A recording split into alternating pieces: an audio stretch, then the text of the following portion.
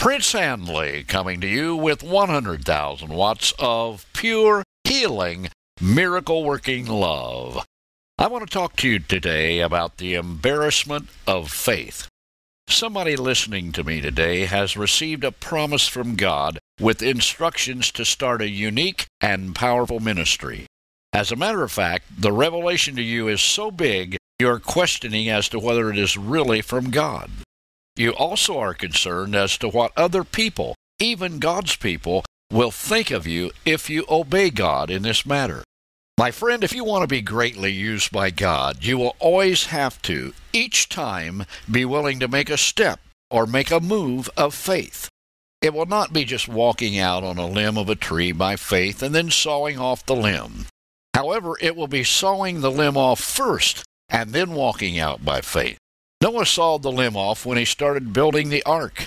The Bible tells us in the Torah in Genesis chapter 6, "Thus did Noah, according to all that God commanded him, so did he." Notice that Noah obeyed God in all the things in which he was instructed by God. There's a reason God gives us instructions in detail. Your job, my job, is to listen to God.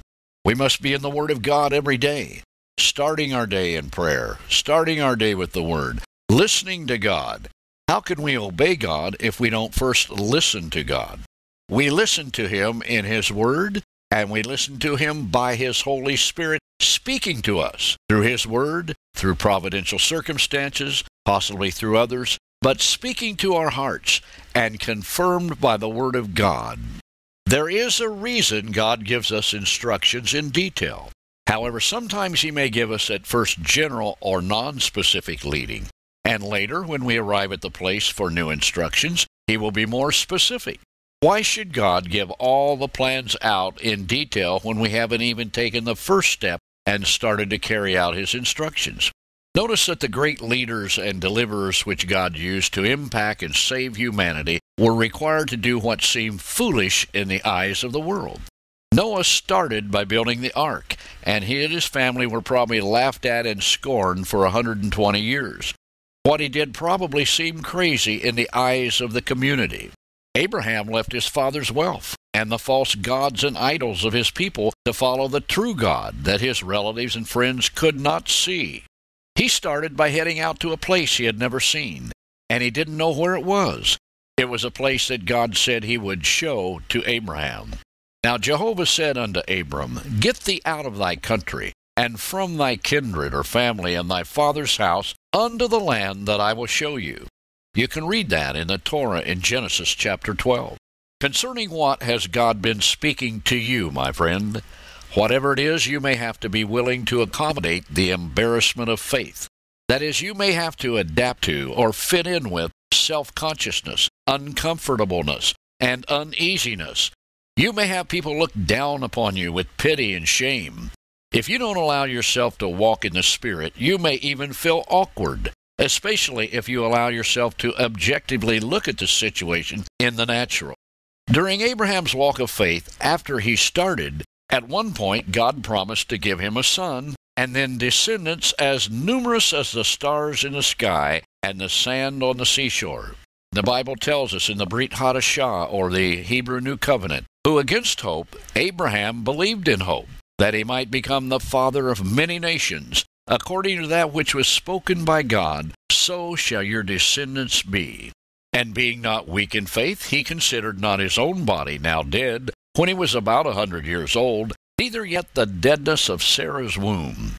Abraham was 100, and Sarah was 90 when Isaac was born.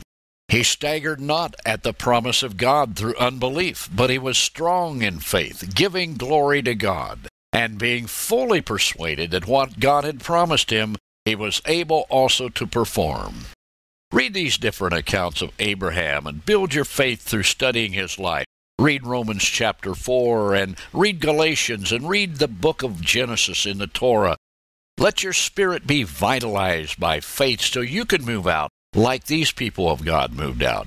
What has God promised you, my friend?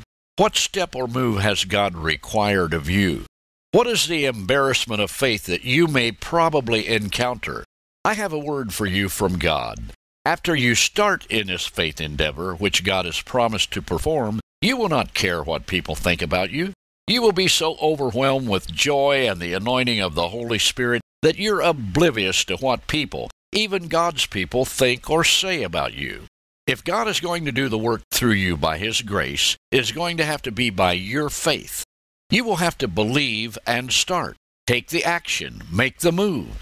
If you really believe God can and will do what He has told you, then be willing to encounter the embarrassment of faith.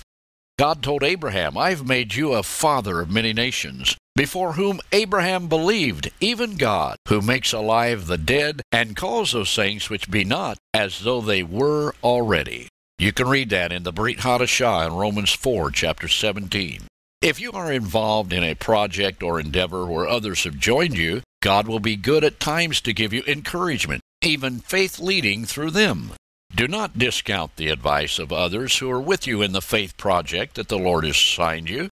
The only time you should not listen is when you definitely know what God wants you to do at that stage of the game and other advice is conflicting. This requires you to follow your spirit, the voice of your inner man, your heart. If you do not know it is God, then don't do it. I promised God at a particular juncture in my life and ministry that I would never do anything that I was not sure He wanted me to do.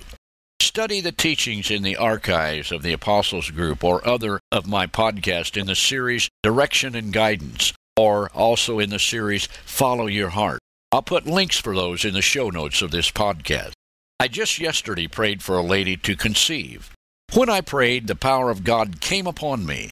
There was no doubt the anointing of the Spirit was so strong upon me that I could feel it in my arms. His presence was so intense.